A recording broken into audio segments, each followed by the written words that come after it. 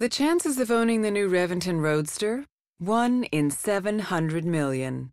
Costing a cool $250,000 more than the Reventon, this car is also limited to only 20 examples. With 40 years of building open-top cars, Roadsters are a way for Lamborghini to add that extra emotional component to their technological expertise. Where the engine in the Reventon was a tuned version of the LP640's engine, the Reventon Roadster features an engine almost identical to the one used in the hardcore LP670 4 Super Veloce.